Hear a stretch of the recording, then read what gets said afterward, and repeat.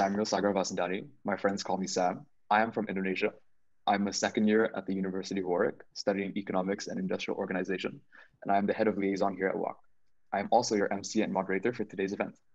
Before we go any further, I'd like to lay down our house rules. Firstly, please make sure that your mic is on mute to ensure that there are no external distractions during the event. Secondly, we highly encourage you all to keep your camera on. This is to make sure that the session is as interactive as possible. Also, we love seeing your friendly faces. Now, please allow me to briefly explain what WOC is and what we're about. WAC is the UK's first and largest student-led ASEAN conference. Through our flagship conference and our pre-events, we aim to foster a strong network of passionate ASEAN youth and provide a platform for inspiration, hope, and feedback towards building a forward-looking ASEAN community. We at WAC understand that the talent of today are the leaders of tomorrow, and we believe that discourse between the youth and current leaders will lead to a brighter future for the ASEAN region. Now that you know what WOC is about, please allow me to outline the flow of this event. We'll first have Nyan Yi, our chief coordinator, give her opening remarks. Afterwards, we'll have a discussion with our esteemed guests. And lastly, we'll open the floor to a Q&A session. During the Q&A session, y'all can either ask questions through either unmuting your mic and asking directly, or can simply pop your questions into the chat. Either way works. Now I'd like to pass the mic to Nyan Yi to give her opening remarks.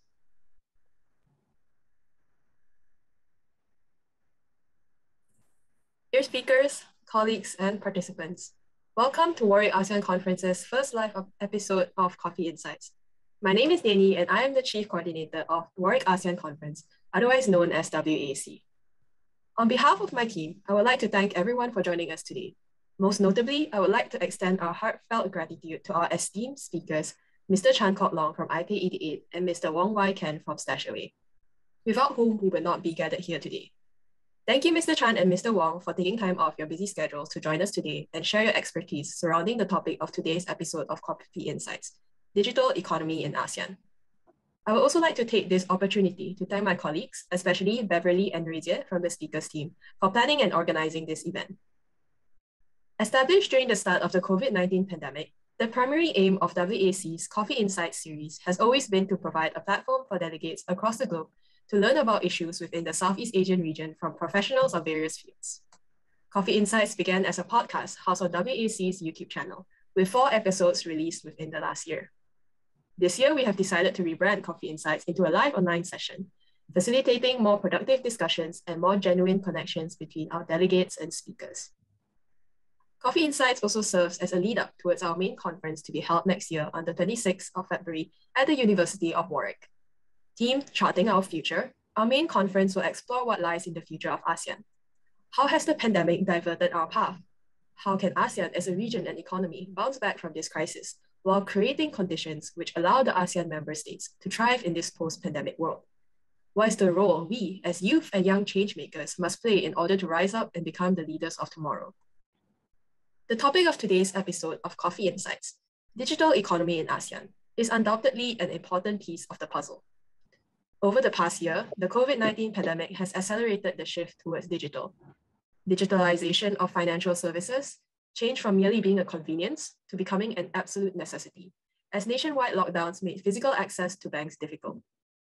People also became more aware about the importance of saving for a rainy day, catapulting interest in investment.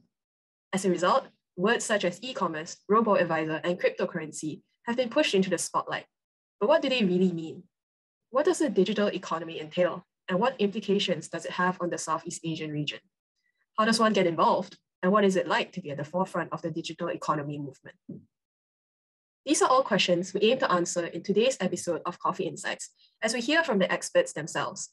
My heartfelt thanks once again goes to Mr. Wong and Mr. Chan for joining us. And to all our participants, thank you for tuning into Coffee Insights. I hope our event will prove fruitful to you. Without further ado, I shall pass the floor back to Samuel. Thank you, Nyani. Before we proceed any further, I'd like to introduce our 2 esteemed guests and their organizations. Mr. Chan Kok Long is the co-founder and executive director of IP88. He holds a Bachelor of Science from University Kebangsaan Malaysia. IP88 is a Malaysian payment company that offers e-commerce, retail, online banking, e-wallets solutions, among other services to its clients. Currently, IP88 operates in 7 Asian countries and is supported by over 100 financial institutions. Mr. Wong is the Malaysia Country Director of StashAway. He holds a Bachelor of Commerce and Bachelor of Economics from the University of New South Wales. StashAway is a digital wealth management platform that provides clients with high-quality, personalized wealth management services. StashAway is currently operating in 5 countries globally and is backed by some of the biggest financial institutions in the world. Without further ado, let us welcome our 2 esteemed speakers, Mr. Chan Kok Long and Mr. Wong. How are you both doing Hi, today? everyone. Good. Thanks for having us. It's good to have both of you. So should we just jump straight into the questions? Yeah, let's do it. So my first question will be directed to Mr. Chan. Could you briefly explain how payment gateways operate and what is the key in operating payment gateways? Okay, payment gateway is no longer just an online payment now. If you were to study the evolution of payments, payments already reached to a stage where we reach an omni-channel stage. Omni-channel stage, to layman, is as long as you see any digital gadget touch point with the consumer, all digital gadgets can turn into a payment acceptance points. I give you one example, like photoset machines. I think some of the universities in UK, whenever you want to make copy, you actually pay the fees that you need, and nothing stop the small panel at the photoset machine that can accept a QR code, which is actually a payment methods, like accepting e-wallets and so on and so forth.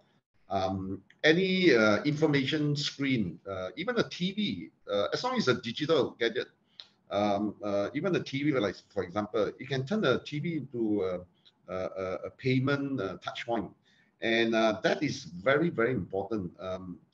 Because of that, maybe I can even ask back to the audience, what are the impact if any digital touch point can turn into a digital payment gadget? What is the impact to the businesses? What is the impact to the industry? And what is the impact to the consumer? Now, if you can answer to all this, the impact, then you will start to find what are the pain points in every industry, in every segment of the market. Now, those pain points will actually give you the opportunity. Now, if you guys are seriously, for example, looking into identifying what are the business opportunity, you should start looking at pain point and how consumer behavior changes because of all this pain point plus technology evolution, how it changed the consumer behavior. Now, that actually opened up a huge opportunity. I call it, personally, I name it this opportunity as a digital void. Suddenly, you see a big void vacuum in the business space, that whatever businesses that you have been seeing, whatever traditional business that has been doing very well, now any businesses that don't even put in effort to go through a digital transformation or moving into a digital presence or digital space, I can assure you all these businesses eventually will lose out in terms of their market leadership, in terms of their market share, profitability, margin, and so on and so forth.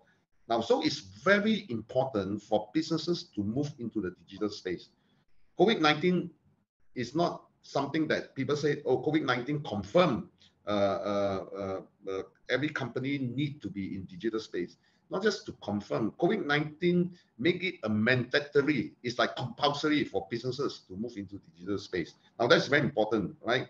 So if this happen, it become a mandatory, means the adoption of digital, the adoption of payments, digital payment, is being shortened. And because the adoptions in terms of consumer behavior, adoption in terms of company towards the digital payment, then it actually creates a lot of disruption. Let me share with you, not just because we are in digital payment. To me, personally, I feel that digital payment is mother of all disruption, right? Now, why did I say so? You see, a lot of technology, like for example, food delivery, all this, even WeChat and so on and so forth, it's nothing new. If you look back at our grandparents, what is food delivery? Now, the only difference during our grandparents and now is, when you make an order, you can make payment straight away. The moment you make payment straight away, commitment already committed from the consumer, and the moment the consumer committed the payment, then the restaurants or the service provider automatically is being bound to commit to deliver the services or the products. Now, both consumer and the business's commitment is being established is because payment already made. If payment is not made, consumer got thousands of reasons if they cancel order or they didn't take the order, right? Even a very remote excuse like, oh, I cannot take your order because I have to rush to hospital because my grandmother, 98 years old, just delivered a very healthy twins. No, not just. I hope you all get my joke, right? So any reason can be, and any excuses can be a reason to cancel the orders. So now, because of this digital payment and payment already reached to a stage, it is so matured. The omni-channel payment, when I mentioned digital gadget turned into payment touch point, that is where I say payment already reached a very matured state. The moment payment reached a very matured state, businesses have to evolve and change and capitalize on the digital payment. And companies and industry that capitalize on that will continue to grow even beyond their existing market share as well as existing borders, because digital is always borderless. So I look at it as IP88, we have seen payment is a mother of all disruption. So what we have been doing is we work with all industry, whether it's in property development, whether in manufacturing, of course, retail and even insurance. And so literally all industry need to collect money. And because of that, we actually create a very strong leadership in the countries that we are present in, especially Malaysia. We have, I mean, the IP80 have more than 50% market shares. And today, we in Malaysia, we are transacting like a month, like close to 800 million USD in terms of transaction volume. And we continue to see that the smartphone will continue to play a major role in escalating the digital adoption, as well as you will see more and more payment will be available. In future, the moment you want to buy anything, your supplier or your merchant, they got all ways and method to make you pay. And the next trend, or the current trend that is trending very, very well, is the buy now, pay later. To me, buy now, pay later is nothing new. It's literally you're buying on credit, right? It's just that the technology allow buy now, pay later in every sector of the economy. Every sector, every industry, can actually adopt buy now, pay later simply because of technology, right? So we are even looking at buy now, pay later to sponsor students, all right? To pay your tuition fees, you pay now like 10,000 ringgit or few £1,000, but you pay installment the next 6 months or next 3 months, so on and so forth. So as you can see that digital payment is leading a lot of innovation, a lot of disruption, and this in return actually give a lot of benefits to the consumer. Obviously, at the end of the day, consumer will definitely benefit from all this digital disruption as well as innovation, right? I hope I give you all some idea about the trend and the digital payment. Unless you all got specific question, feel free to just ask me, all right? Sam, pass back to you. Yeah, that was actually very insightful, Mr. Chan. Hearing about how payment gateways and businesses interact, as well the operations of your company, it's really interesting to hear about. So I want to ask my next question to Mr. Ken. So, Mr. Ken, what exactly does StashAway do? How are your services different from traditional investment management firms? I saw online that StashAway uses the ERAA strategy. Mm-hmm. What exactly does this strategy entail, and how is it different to competing firm strategies? Yeah, I think good evening, good morning, everyone. It's really nice to be here alongside Mr. Chan. I think if you look at the fintech space, there's just so many verticals, and payments underpins everything. You guys may not realize, but the world and Malaysian banking system runs on very, very arcane, very, very old infrastructure. And if it wasn't for new payment systems and new payment interfaces, it would be really, really difficult to live a modern life, you know. And I think if you contrast Mr. Chan's business, which is payments, and StashAway, which is really into wealth, I would say payments is something that you need to do every day. Wealth is something that is a little bit more different, right? It's something that is aspirational, because you definitely, if you have money, you will save. If you have more than enough savings, then you will choose to invest because you want to have a better tomorrow, whatever that means. And greed and fear has always been with us since the beginning of time, right? And the line between gambling and investing is very thin sometimes. And everyone wants to be rich, and everyone wants to be rich yesterday. But there's very few predictable, legitimate ways to get rich quickly. So I think, in essence, what StashAway does is to help people grow their wealth in the long term. And of course, that concept is not old. There's traditional unit trust companies, fund management companies have been around for a very long time. But I think what we do different is actually three main ways. The first thing is to make investing really, really inexpensive. Unit trusts charge around 7% in terms of their fees, whereas we charge only 0.8%. So you can see there's a 90% discount there already, right? So the main way we are able to do this is by not having agents. We do digital marketing. We have a purely digital presence with an app and all that. So we don't need to incentivize people to go out there and do any selling. You know? That not just reduces the cost to you, but in the same vein also increases your returns because you don't have to pay that expense. So that's the first one. Second one is it makes it so convenient. If I told you guys, let's say 10 years ago, maybe you're in high school, that you will be able to pick your life partner by just swiping left or right. You know, like you would go, no, you're crazy, or maybe you're already doing it. I don't know, but you would say I'm crazy, right? But like, it's just to say nowadays that everything is done from your phone. I think it's not a wow factor anymore. It's just it's a must-have. You know, so having that convenience to just not fill in any forms, just download an app, submit a few documents, and to be able to invest straight away is huge. So we enable that. And the third thing is we have a very intelligent system to invest your money. There's a million ways to invest money. You can hope, you can pray, you can follow a style like Warren Buffett, you can choose many different asset classes. But the important thing is how exactly the company that you've chose to manage your money invest for you.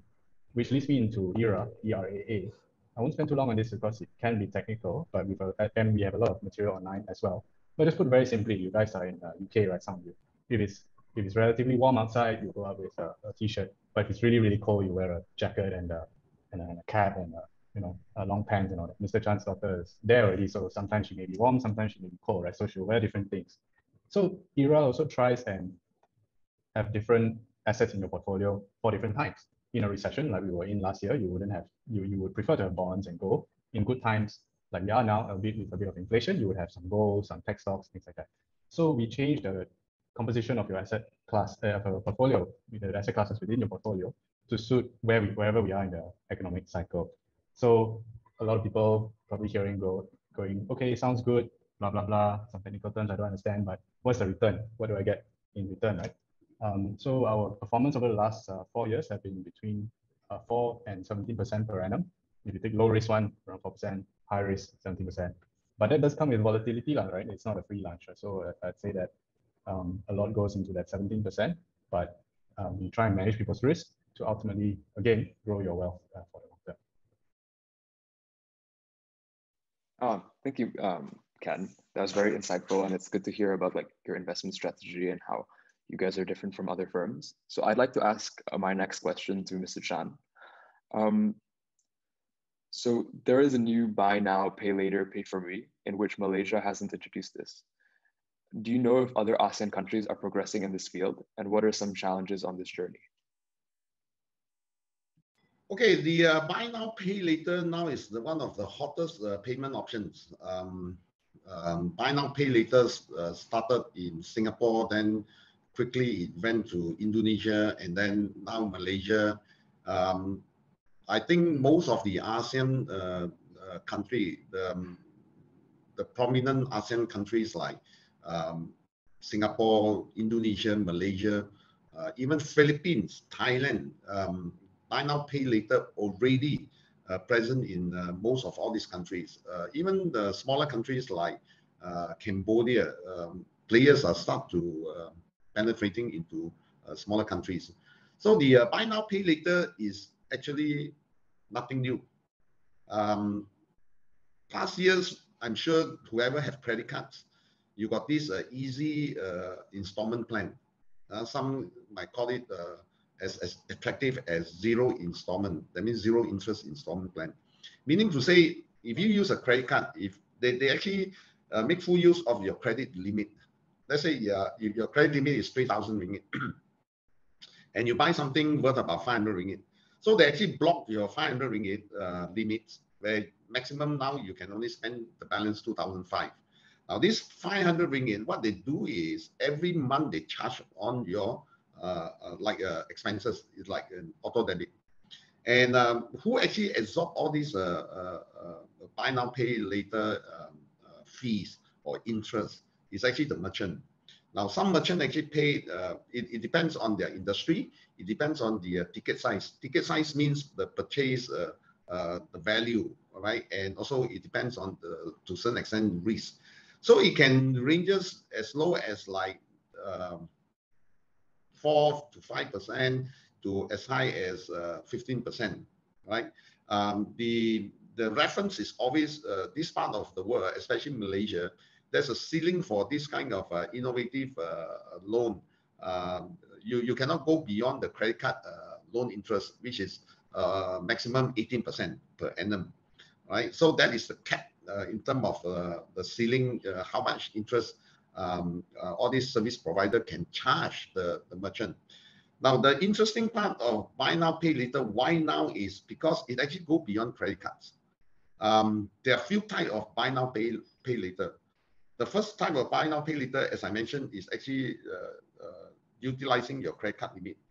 The second type of buy now, pay later is literally the service provider actually loan you money, right? If you buy 500 ringgit, they actually pay, they loan you 500 like the loan that the conventional traditional loan that you take, and they actually pay the merchant full amount, and later you have to repay, so to speak, the buy now pay later loan on a 3-month loan period, or 6 months, or depending the product as well as the ticket size. Now, to that approach of buy now pay later is actually very high risk to the service provider, simply because you are literally giving a consumer loan with very minimum, in fact, no collateral at all. So it all matter of trusting your data. The data will say that, okay, the chances for this guy run away your 1,000 ringgit or 500 ringgit is very minimal, is within your risk threshold, and then you can actually just approve the transaction, right? So this buy now pay later, especially the last 2-3 years, is really growing very fast, simply because of this pandemic makes a lot of people out of job, and if any service provider or any company willing to loan you money to buy something, there's no reason why people don't buy on credits. So the growth is tremendous. The first big success of buy now pay later actually from Australia, right? Australia, they launched this buy now pay later. In fact, before the pandemic, before this lockdown or movement control orders like MCO and so on and so forth. So Australia, their company already proven that buy now pay later is a very good business model. Now, from Australia to ASEAN, you must know the consumer behavior. ASEAN consumer behavior, I mean, most of the ASEAN consumer, people like us, we love to buy on credits. If people were to give us credit, why not? No, those kind of things. And moreover, during this pandemic, a lot of consumers are being hit by the economy downturn and so on and so forth. So this buy now pay later is really growing very fast. Of course, there are companies like Hula. I don't know whether you heard of Hula. These are the pioneer player in Southeast Asia, started from Singapore, and I think they are now downsizing their operation. In fact, they are actually looking at being acquired by somebody. Now, you see, being a pioneer, there's always opportunity, and there's always also disadvantages. Now, the advantage of being a pioneer is you get the crop of the cream of the crop, but at the same time, because you are very new in this space, so a lot of learning curve, and you make a lot of mistakes. So those who have deep pocket able to finance through such mistakes. If those who do not have a deep pocket, that's where it find it very challenging when you start to realize that the data is supposed to give you this kind of risk profile. Suddenly the risk profile will turn out to be something very risky, and some company actually lose a lot of money in this aspect as well. On the other hand, the loans, the transaction growth is really tremendous in Southeast Asia. As I mentioned, all countries in Southeast Asia, especially consumer, they will love to buy something on credit. Okay, so that is a trend, and we will continue to see that buy now pay later will continue to grow. More new players start to come in, and another very important milestone that I'm expecting the central banks will start to look into regulating the buy now pay later. Right now, the danger of if you don't regulate this, a lot of people will end up buying a lot of things and on loan, no, and on credit. It's like no, the youth who abuse the credit card end up you see a lot of Asian countries, a lot of their youth went bankrupt because of they can't service the credit card loan. So the central bank had to step in, right? Even do counseling, even help the youth to restructure their repayment and so on and so forth. So once the central bank step in, then you will start to see that more and more buy now pay later are being regulated. Now this is very important to the consumer as well as to the industry. The reason is very simple, right? To the consumer, at least now the interest that they need to pay is being regulated. Now it's like the ceiling is 18. Everybody can charge 5%, 10%, or 18%, and so on and so forth. So, but once it's regulated, then it will say, okay, this industry, the maximum buy now, pay later interest that you can charge is maybe 8%. So to the consumer, it is actually protecting the consumer as well. And when the thing regulated, of course, the risks are much lower compared to now. It's like free for all. No, everybody can come up with certain marketing campaign and attract the consumer to use their buy now pay later. Now, the moment this company who being exposed to such a high risk or we call it the NPL, this non-payment loan. If it is actually shoot up, then it actually have a very bad adverse impact to the company who provide buy now pay later. So if any of this buy now pay later collapse, the impact to the economy is also quite tremendous, right? So back to you, Sam. Unless you guys got more questions on buy now pay later, I hope I answered your question. I think you definitely did, Mr. Chan. It's very interesting to hear about this new scheme and how it kind of relates to the consumer in the ASEAN region. But now I'd like to ask kind of question, and it's kind of regarding COVID-19 and the future of your industry. The pandemic has widened the gap of income inequality in the Southeast Asian region. Does this inequality gap have any implications towards StashAway? If so, what are the steps that StashAway is taking to kind of address this? Well, I think you're uni students, right? And I think you will very soon enter a world and see things through very different eyes, and you will see that some of the idealism and things that you have been exposed to, maybe there'll be a rude awakening. If I can paint a realistic picture about COVID and specifically how it impacts people's wealth, I think the old adage that the rich get richer is definitely true. The truth of the matter is that there is no silver bullet to save those in the B40. the pressures will mount and they have very little safety net, and government schemes will be there, but they will not help them all the way. They can help them maybe halfway. And sometimes government is just there to help you help yourself. For example, give you access to your EPF and your PRS funds so that you can take it out and literally, buy groceries. We're talking about these things.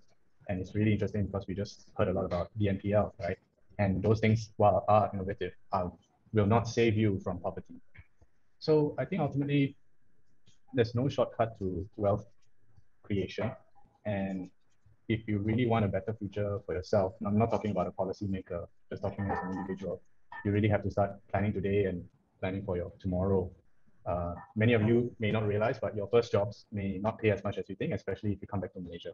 I can't speak for those in Singapore and Hong Kong and all that, but in Malaysia, if you get 5K a month as a fresh grad, very lucky already, And if you really think about your own education, your own retirement, that would probably cost about 2 million, 3 million at very least to take home at least 10,000 a month, right? And then imagine you're 60 plus years old, you're not going to live on 5K a month.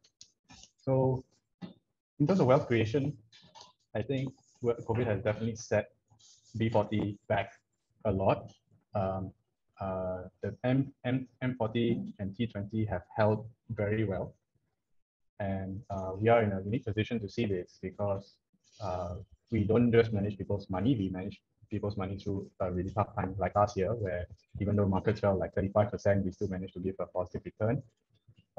We saw the people that really needed to withdraw money for their own lives, people who are maybe not so fortunate, but people who are very wealthy, they can invest more in the downtime. So while everyone is buying new toilet paper, we had people saying, can I just invest 500? Can I just invest 500,000, by the way? Can I invest 1 million? They asked me, right? And of course, we have to accommodate. So there's a very, very stark difference, and the only real solution is to look after yourself. Right? Mr. Chan, as an entrepreneur, I don't think got a lot of government assistance. A lot of it is his own entrepreneurship and his own management team's strengths. Yeah. So you have to really look after yourself.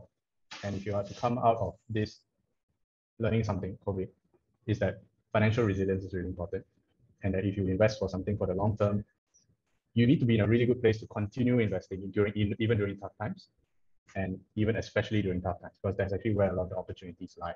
So maybe not such a rosy picture and all that, but that's the truth, yeah, the God's honest truth. So yeah, happy to take Q&A from the floor after this about other things as well.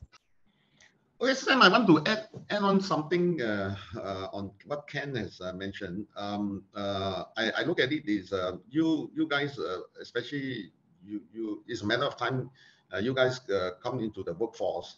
Now, if assuming if you come from a privileged family, this is really an opportunity for you to really study, what kind of investment, because this COVID-19 actually created big problem at the same time created a lot of opportunity. Meaning to say, if you got money, you will make more money now, right? Of course, like what Ken said, between gambling and investment is a very thin line separating these two. So you need to do research, study, or maybe talk to people like Ken, which area, what is your favorite investments, and so on and so forth. Now for the M40 and all these things, this is a time for you not to spend luxury. Whatever money that you have, is the best time to put into investment. There are plenty of good investment now. And for those who come from family, which is B40, to me, don't be despair. No, when I started IPAD, I actually started with minus 300,000. I actually I actually owe the banks few 100,000 because of me being naive in the stock market. Like what Ken said, the time I think I'm more like gambler rather than investor in the stock market. So the 1997 financial crisis actually made me lost a lot of money, and end up I actually owe the bank about 300,000 like 30 years ago. So is 300,000 is quite big. All right. So what you need to do is, if you are not from all this privileged family, my suggestion to you is never be despair. Look at industry. Go into the industry, work for the industry that you know that this industry is going to give you good returns, right? My message is you must learn. Go and learn yourself. You don't have money to invest, but go and learn yourself. Involve in the industry, right? If you think certain banking industry that give you good future in terms of investment, go to the maybe join the digital banking. See which are the underserved or the unserved banking market that this digital bank is targeting. So from there, you can open up your mindset as well as giving you another view of opportunity through your lens, those kind of things. So always remember, every crisis there is danger and opportunity. So whether you look at the danger or you look at the opportunity. Okay, back to you, Sam. Yeah, so thank you both for answering the questions and adding on. That was very insightful. Now we want to move on to the open Q&A. And let me just give a quick side note. We want to answer as many questions as possible. So if you could keep the answers brief, that would be great. But if any of you want to ask a question, please feel free to use the raise hand function and unmute your mic. Or alternatively, you can post your questions in the chat box. Either way is good. If anyone has any questions, please raise your hand.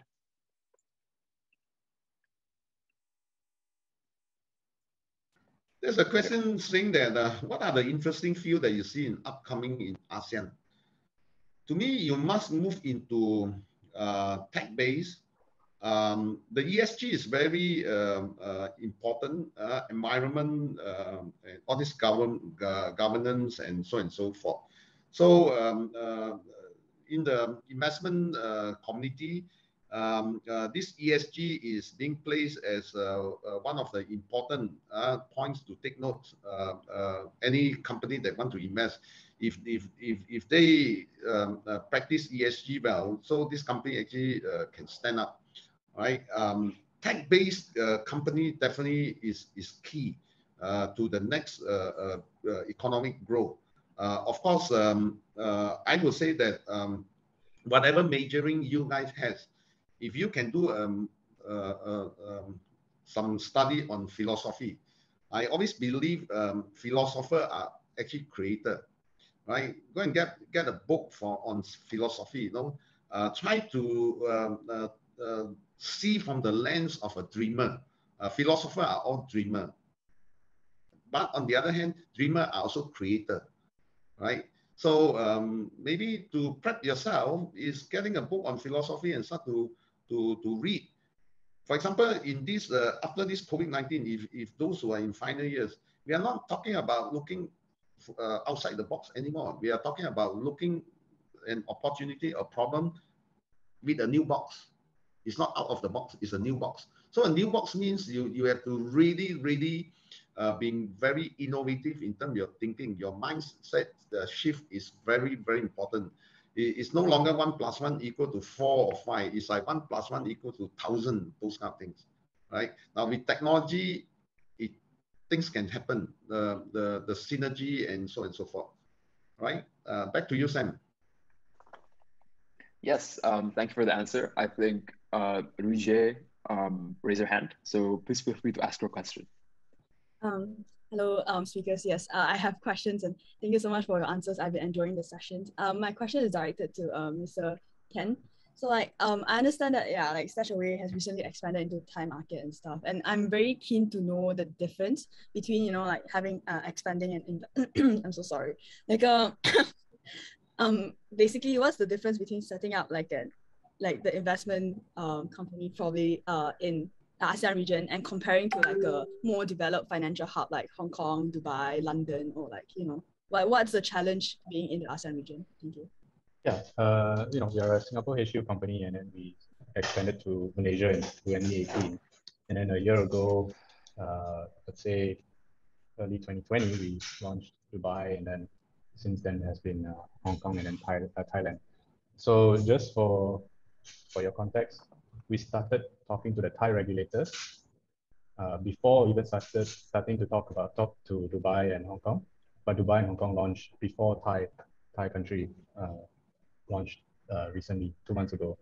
So the whole process took almost 2 years to talk to the Thai regulators. And generally, as a startup looking at different markets, we look at 2 factors. the regulatory environment, and the wealth market. So Hong Kong, Singapore, Dubai are international financial centers, and Thailand and Malaysia are fast-growing countries with good demographics, which will pay dividends later. You can say the middle segment is growing very quickly. The wealth market here is growing very quickly. And underlying all these countries, there's inefficiency. Wealth management products are extremely generic and very expensive. So that's why there's an opportunity here for us. Now, the main thing I would say about international financial centers and then markets like Thailand and Malaysia is that there are a lot of capital controls in these countries for the right reasons. Mr. Chan mentioned 97 and 98, and the Asian financial crisis involved our currencies being devalued a lot. And for that reason, you can't just open up your country's flows. So ultimately, we see a lot of restrictions, and our main goal is to help Malaysians and our clients worldwide to invest globally. So we have to comply and ultimately help them grow their money. But I would say, just to sum up, developed countries regulators are much more efficient. The Hong Kong SEC took 2 months. It's laughable, like 2 months. Malaysia was like 11 months. Thailand was like almost 2 years.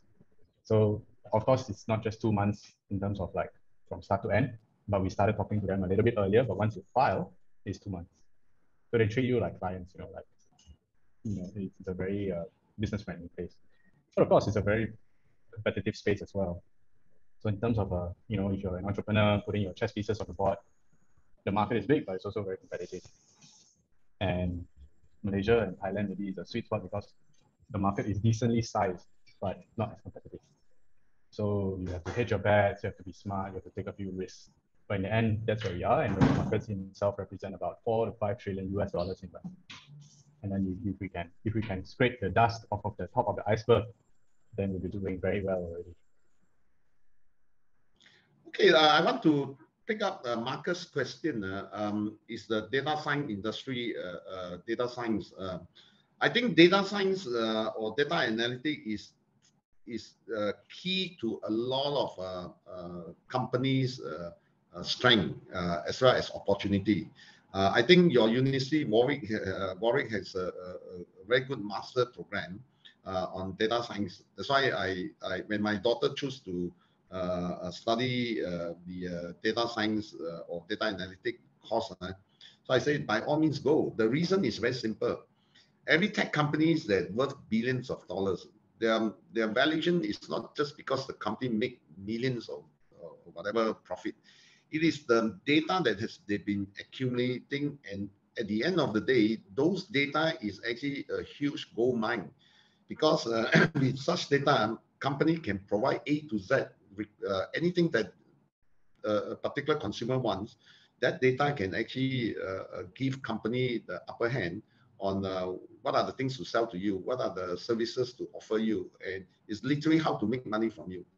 So maybe you can think of getting your master's after your first degree, right? Any other question? Yeah, so I see one really interesting one in the chat from Wilfred Ang. The uprising of central banking digital currency in Cambodia, Malaysia, and Singapore piloting it in November 2021, and Vietnam and the research progress it. How do you think that we will be integrated into payment system gateway within ASEAN? Okay, this digital currency, don't mix up between a digital currency and a new currency like Bitcoin and so on and so forth. Digital currency is literally your own currency, but in digital form. It can be your ringgit, it can be your Sing dollar, rupiah, but it's in digital form. It's no longer printed on a physical paper and so on and so forth. That's why a lot of people are trying to confuse the market, saying that, central bank in China actually recognize new currency. It's actually a digital currency where it's in digital form. The renminbi is in digital form. Now, as far as regulating these digital currency, central bank is working very hard to come out with the standards and also how to regulate such the digital currency. Now, once the currency is in digital form, it makes the currency so invincible, right? But if you are talking about integrating all digital currency into one platform, and the currency that can actually travel from one border to another, the cross-border in terms of digital payment is still a very challenging aspect because the central bank is working closely how to regulate this. The movement of the digital currency is very important. It won't take the central bank years to come out with policy and guideline. I think give them another, well, the next 12 to maximum 24 months, I think you will start to see a lot of regulator will introduce a lot of regulation on making currency from one country to another is being seamless. Things are happening like what Wilfred mentioned about Bakong, all these. This is basically the switches. Like Malaysia, we got the FPX switches, right? In Thailand, you got the prompt pay. You know, in Singapore is pay now, those kind of things. So Malaysia is doing now. All these switches will make cross-border currency is a success and also reality. So it's a matter of how to integrating all these switches and also how to look into the forex exchange and so on and so forth. So as long they can address all those issues, then you will see that currency is no longer being limited by borders. Meaning to say, if you got money in ringgit in your whatever account, whether it's in wallet account or in your bank account, that money can be used seamlessly. When you reach Thailand, you don't even need to change into Thai baht. So the moment you pay using your ringgit account, when you buy something in Thai baht, the system will do all the exchange, the forex exchange, and the settlement and so on and so forth. It's all done within the ecosystem, right? Hope that answered the question. Any other question? Yeah, so thanks for the answer. I think we have one really interesting question in the chat from Gareth. While we all acknowledge that embracing digitalization is the way forward, some of us have concerns about our data security, especially when our finances are involved, example, payments, investments. Given that huge responsibility of ensuring data security often falls on firms, do you foresee a time when code-breaking technology will eventually surpass encryption protection technology? What would the future look like? I think this would be directed for both of you.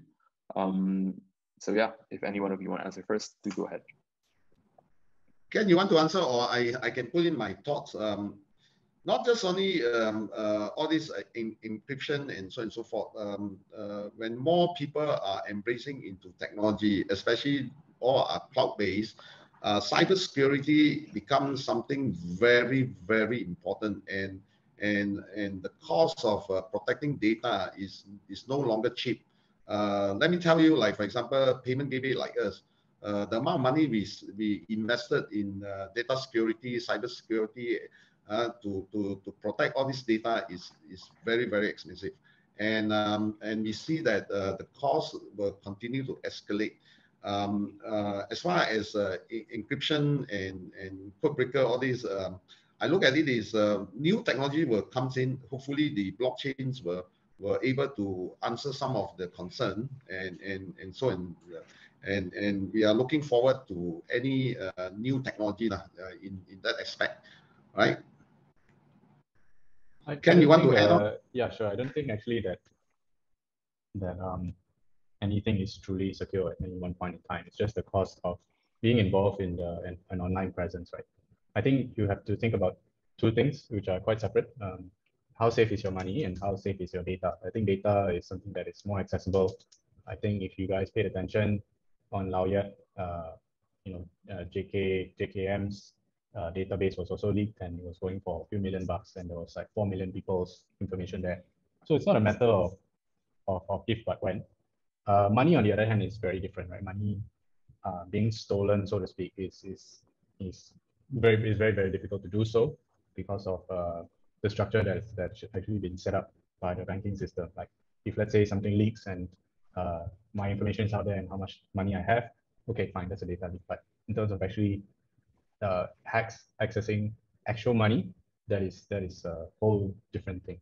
I think it's a virtually impossible. But it's an ongoing arms race, and it's something that, like Mr. Chan said, will continue to be more and more expensive. So if you think about that, and let's say you work in cybersecurity or you work in info security, right, infosec, you can also make investment. You can form an investment view that backs this up, right? If you are curious and you notice trends, you can also act on it by investing in future trends, right? We talked about so many things here today, and if there's a particular trend that you want to make a bet on the future, there's ETFs out there that encapsulate information security and cybersecurity rather. So there is a huge space. More is being spent in this space than ever before. More ransomware and all that are being propagated. So it's a space that will only be more and more valuable. So on one hand, you can be worried and wring your hands and all that, but on the other hand, you can just actually invest in an ETF that encapsulates that theme, which will definitely do quite well in the future. So yeah, just be curious if you see any of these trends. Think about whether you can invest in them. What's the best way to access them, and you'll be surprised. Another small note is that all of you will have different and varying and interesting careers. And let's say some of you work in oil and gas, you will know more about the oil price than me, right? So you will have your own view. You have a really solid view and an investment hypothesis. You can actually take charge and profit from it. So there are many trades to be had. So yeah. So thank you for the question. I'm sure our delegates have some more interesting questions to ask. Is there any platform that they can contact you to kind of get in touch and ask these questions? Yeah, LinkedIn's a really good place. I dropped it in the chat. If you don't have LinkedIn, I think you should. As a young person who wants to get hired, LinkedIn is a really good place to do that. Some of you already added me, which is very nice. It's a really good place to build a presence. Right? I see a lot of young people do it these days, and a resume will only go so far. So get LinkedIn and start now. They're a really good place to reach me. If you have thoughtful questions, I will respond with a thoughtful answer. But if you just add me because you want to sell me something, then I won't respond. Me and too. you, Mr. Chan? LinkedIn is the best platform.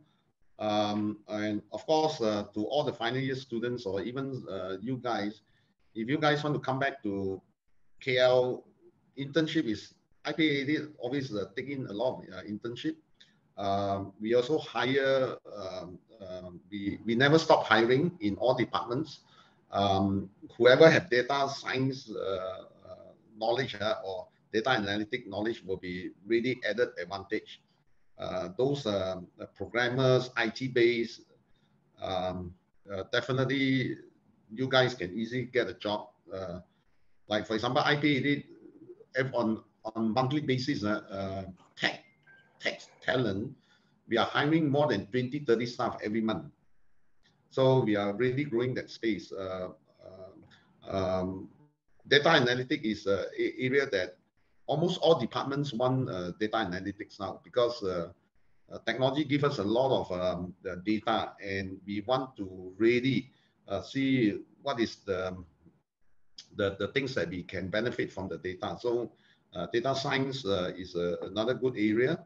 Cybersecurity definitely is a new thing.